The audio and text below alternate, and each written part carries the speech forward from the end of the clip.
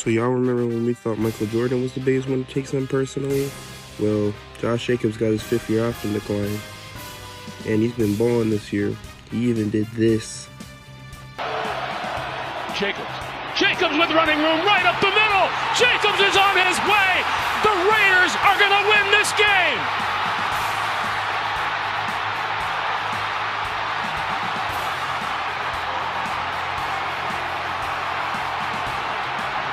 I mean, he's had a career year. Just look at these stats from that game alone. He's just been balling all year. Raiders are going to wish that they would have gave him that 5th-year option. He could easily go to another team that isn't garbage. He could go to the Ravens. That'd be cool. I mean, Ravens do need another back. J.K. Dobbins always hurt. Gus Edwards always hurt. Bring Josh over to Baltimore.